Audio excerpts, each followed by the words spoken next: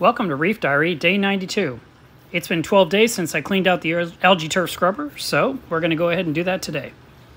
The algae growth looks great. I almost feel like I should do it at least 2 days sooner to avoid the red growth that you saw in there. All clean. Here it is, all cleaned up, ready to go back into its location under the reef tank.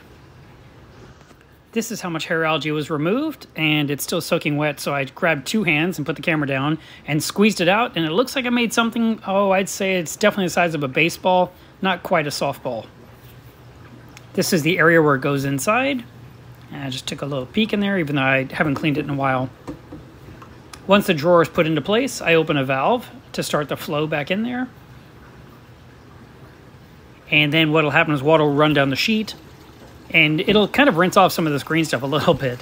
But I rinsed it in the sink first, and it's been growing really, really well. So I'm very pleased with week after week of pulling out green hair algae.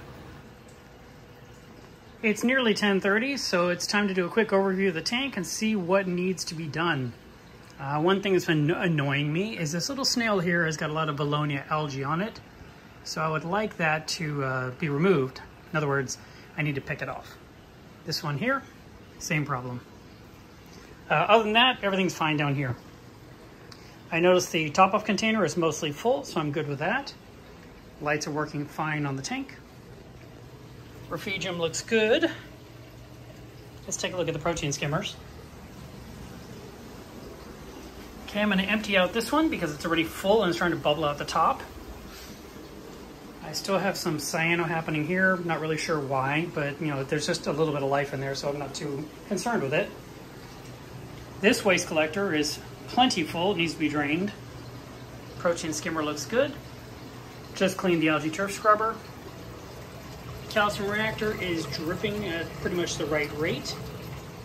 And I do need to do some cleaning in here. And I definitely want to clean in here. And I want to pull out those heaters and verify that all 3 are still working properly. But not tonight. I just mean these are things I want to keep track of what I may need to work on. The Versa is still spinning properly. I still have power going to the saltwater vat that has about 100 gallons of water left. Nope, that's 50, 40, 30, 20. Yeah, 100 gallons of water in here. So I have 100 gallons of salt water. And the glass has been cleaned again. I seem to have to do that every single day. One thing that just caught my eye is down here, the surface of this water is looking icky. So, I'm going to do the same thing I mentioned the other day. Grab a bucket of water, use a net, and just scoop this stuff off the surface because there's no reason to keep it in here. This must be due to a lack of flow. It's just not enough activity through this zone, so it's causing a little bit of a gross buildup. But just scooping this off is a very simple solution to making it a little bit better. After the slime was removed, I looked at the flow going into the skimmer section. It seemed really, really slow.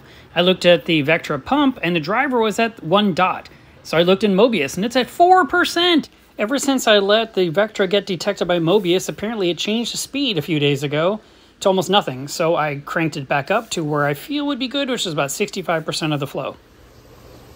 Much better.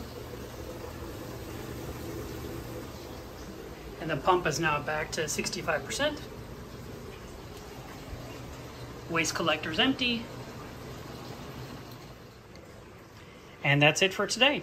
I hope you enjoyed today's Reef Diary, and I'll see you again tomorrow.